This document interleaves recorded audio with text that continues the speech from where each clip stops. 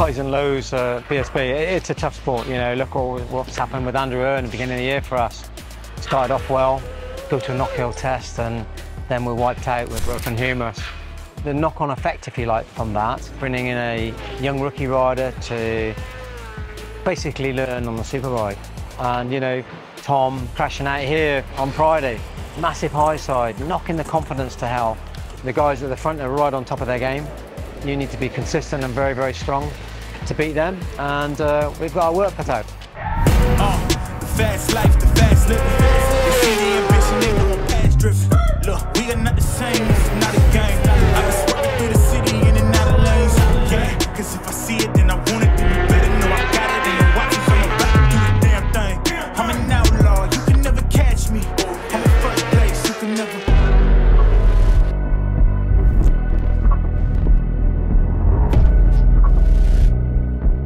The jump from the superstock to the superbike is quite difficult, and some people underestimate just how difficult it is. Chad caught up with Franco Bourne to see exactly how he's getting on with Honda racing, his thoughts and feelings about the new bike, and how life as a superbike rider is treating him.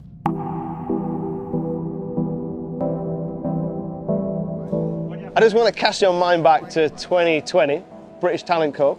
And then we fast forward to 2023, and you've gone from one single cylinder, 50 horsepower, to 4-cylinder and probably 250 horsepower? Yeah. I mean, what were your Big expectations for that massive jump? Yeah, to be honest, when I got to the track here on Wednesday, it sort of just came to me, to be honest. Like last time I was here, I was on a stock 600. It's just crazy. I've gone from 1 year, I would never ever have thought that I would have gone from stock 600 to next time I come to the track to be on a superbike, especially with this team. Yeah, it's a bit weird, to be honest. And obviously the team that you had in Superstock are a great team that we know really well, but now you're in Superbike, you've got Spider, you've got crew chiefs, you've got a tyre technician. How does that feel to have so many people? Yeah, to be fair, at the start it was a little bit intimidating, to be honest. I'm only used to Dave coming up to me, just a few questions and that's it, but obviously coming in this team, there's one person asking one thing, there's lots of people around you. I need to get used to it, to be honest. If I want to be a superbike rider, it's something I've got to get used to, really. Yeah, I don't think people appreciate how big of a step from British Superstock to British Superbike is. Yeah. I mean, this is the most competitive domestic series in the world. I think a lot of people said that it's not really a big step and the bikes are fairly similar. Just obviously because of the lap times, what the stockers are doing compared to Superbike. So I was sort of expecting not a crazy big jump. Then I remember getting on the bike at Cadwell and just thinking, Jesus, this was so... I couldn't be anywhere further from the point, to be honest. Absolutely crazy jump. It's a lot bigger jump than most people realise. They think it's the same bike, just a bit more power. But the way the bike's set up, the options we've got that we can change with offsets, head angles, linkages, swing arms, all makes a massive difference to the bike. The bike's a lot more physical. It's stiffer, more power, more torque, and it's a lot bigger step than people realise. The way the bike turns, the brakes, the chassis, there's just so many different factors. Obviously you've got longer races, more sessions, so it's just the whole package was a massive step from Superstock. Like we said to Franco, what we really wanted to really achieve out of the first 2, 3, 4 rounds was try and finish every session. If you do, we're probably going to get 500 plus kilometres per weekend, 4 rounds, 2,000k under your belt, and then the bike's going to start to feel a bit like a glove or something you're used to, but maybe you can show some of the signs and you know what he's capable of on the Fireblade.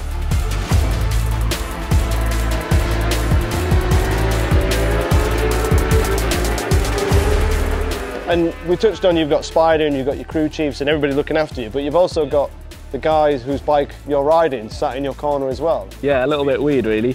Yeah, Andrew's actually helped me a lot, to be honest, because obviously he's not had a lot to do over the weekend, so he's been going out spotting in different places.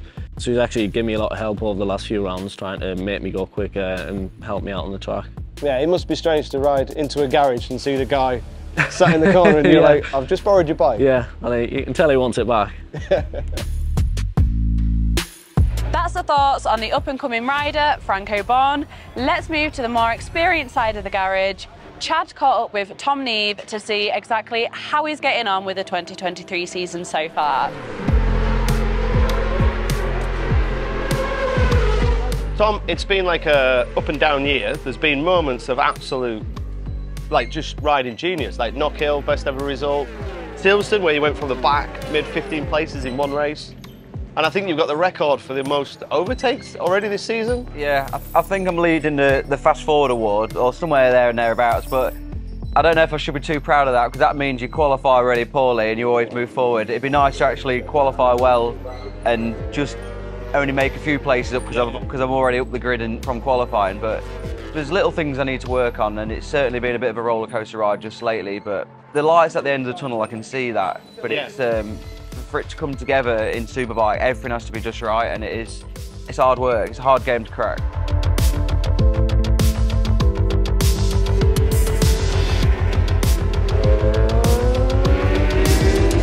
So you made that jump from Superstock Superbike. It's a big jump, a lot bigger than people think. Franco's doing the same now.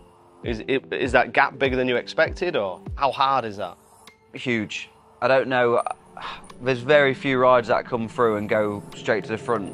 I can't name any names. Everyone will always show bits of promise, but to come in year one and go bang, it's unheard of, really. Yeah, definitely. And the DNA of the bike is still a Honda. The chassis is still the same as what you have in Superstock, but we have all these bolt-on parts that make the bike quite rigid. Obviously, the potential of the bike is far greater than a Superstock machine, but to ride it within the window that it needs to be ridden within to make that lap time is so fine, and either side of it is very uncomfortable. Yeah. With a Superbike, it's so much harder. You know, you don't feel everything that's happening. You don't feel the rear all the time. You don't feel it spinning until it's really spinning, and they just need to continue to adapt. You know, there's absolutely no question Tom and Franco's talent. Tom's a British Superstock champion. He's won races for 2 seasons in Superstock. You know, he's done his groundwork to come to Superbikes, and it's just waiting that moment for it clicking now in the Superbike. Scott, new crew chief for this year. How's that relationship working? Is it more data-led, or is it more you personal input? No, Scott's mega. He's quite new to the game in terms of crew chief. He's always been within Honda as a chassis mechanic, and he's come through, and he's a mega guy. He's so chilled and calm, and he's really got my back. And I think that dynamic really works with me, sort of coming in and trying to find my way in Superbike. Tom likes his bike very similar to a road or a stock bike feel. Whenever he's ridden a stock bike or even a road bike at, at a test, track day, he's always looking for that kind of a feel of that bike. The Superbike works in a very, very narrow window, and trying to get that feel whilst, getting the optimum amount of the bike is very, very difficult because the window is so small. First one would just be like sitting and wallow and push. Yeah, you see it here. The second shot was harder. It would this spin, wheelie, and then go into like a head shake. It like transfer through the whole bike. Yeah. So don't get me wrong, this bike is it's always been mega on the throttle, and I've always had grip. It's always loaded tyre and f***ing give me feeling back. Now it's just like, it feels like I've got 50 PSI on the back tyre. Yeah. It's giving Tom that bike that he's going to need for FP1, and then work together to build through the weekend and in harmony. And if he starts well, it's like a snowball effect there. We'll race well because we're on a positive vibe throughout the whole weekend. Knockhill, prime example, yeah. I don't need the best, not saying Scott isn't, but I don't need the best crew chief in the world at the minute. At the minute, it's more about personal development and understanding, and having like a people person and someone who gets me and is there to prop me up when it doesn't quite go so well. It's far more important at the minute, and Scott's fitted that mould perfectly for me, and he's a great guy to work with. From the young guns of the BSV team to the more experienced road racer, that is John McGuinness.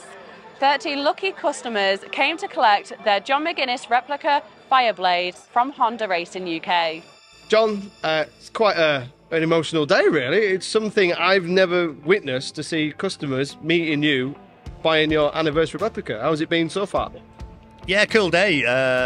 Like I say, a little bit emotional. I think that it's amazing to get all these bikes together. And for me, my journey on the bike, I rode it, so I got the ultimate experience from it. And but to see the people come and collect their bikes, say how happy they are, and see them get a nosy around the workshop, see how it all operates and what it's all about, is the icing on the cake for me. I take it for granted a little bit because I get to do all the cool things, but for them, they don't get many opportunities. So to see everybody today smiling, happy, and happy what they've bought into, and it's got my heart and soul in it anyway. So I'm really enjoying the day, and it's still going on. Everybody's happy, and I'm in my elements. I'm just talking motorbikes. I think talking to a few customers, I think they're quite surprised how close it mirrors your race bike, because they've not seen the race bike, they'd only seen the road bike, and now they've seen the race bike, they're like, wow, it is so close. Absolutely. And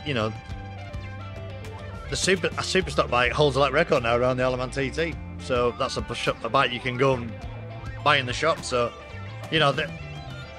basically a road bike now is one of these with the lights off. So close with the power and the way they work and how they operate and things. But I mean, it's got to be right. There's guys have spent a lot of time making it right, and when we originally me and Harv were talking about it, what we're going to do, and I spent a lot of time pulling every single picture out that I have from all my journey at the TT, and made sure that it was the bike, the right thing, and it's all out documented in a bike as well. And they also get a few little cool bits as well. They get a glass numbered 1 to 30 replica.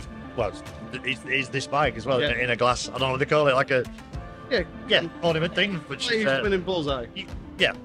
Every time I look at these bikes, I just glance at one of the pictures and I go, I won that race. I remember that race. So it all comes flooding back to me. So it's all there to see. 100 starts that day.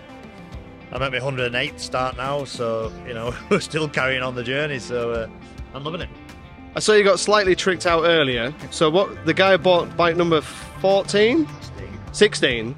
And we had to remember what your 16th win was. So I'll try you on a different one. So if I bought bike number 8, what was your 8th win? Oof. Kurt balled me again there. Go on, there's a picture. 8th win. So my first win's 1999, 250. Second win was on the AMDM single. Third win, that's a weight a bit, I think. Yeah, third win would be the 400. Then it'd be the 400 again. No, it wouldn't. Yamaha, so that's 4th, 5th, 6th, 7th. You would have to pick a Yamaha, wouldn't you? I think it was a Yamaha R1 2005. That's my 8th win. But that's the great bit about the bike though, isn't it? You could just go around it and go, oh yeah, remember that one, oh yeah, remember that one. I see it might be just wrapped round there, the Yamaha bit, right? Yeah, hide it around the back. What I like is the 400 one. Like, people forget about the 400s. It's funny, like, I mean, that, again, I didn't know anything about 400s at the time. I just thought, well, that might be a cheeky little win, that. And it was funny, I looked through the results. In them days, you still got papers, the results in it. Yeah. Who's doing the winning on a 400 here? And there was a lad called Steve Tomes. He was a real good peddler, and he was winning all these championships, New Era 400 championships.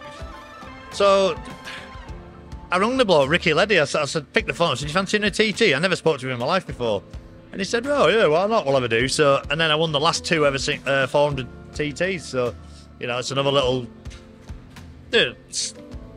slightly easier wins, I suppose. But it was, maybe I was cherry picking a little bit, but it's still a win. So, and it's such a cool bike to ride. And nowadays you've got to ride these things with 200 million horsepower. Then if you're learning your trade, they weren't a bad little bike to ride. So, yeah, it's another silver lady in the trophy cabinet. So I'll take it. Cool. And you've got a replica of that 400, have you not? No 400 on there. I met the guy who has my bike, and there's a Manx fellow with a big bike collection, and he won't part with it. So yeah, it was quite that last 400. It was quite a weird thing. It had like an R1 seat and a Ducati tank or something like that. It was a bit of a weird sort of thing, but it worked, and we won. We had one high exhaust one side and a low exhaust the other side, and I didn't know nothing about it. I just thought, it looks nice, and you've got other things on, other priority races around the super bikes, and one thing another, and you know, and then that was just an extra ride for me. I jumped on it, won the race, and everybody was happy, shook hands, and probably made the bike with a few more quid, and off everybody won, yeah. Come on, thanks for your time. You've got lots of customers wanting your signature on petrol tanks, so I'll leave you to mingle, but thanks for your time, mate. Cheers, boys. Cheers, mate. That's it from Honda Racing here in Louth. Big thanks to the team for showing us behind the scenes, but let's get back to the action at Brands Hatch.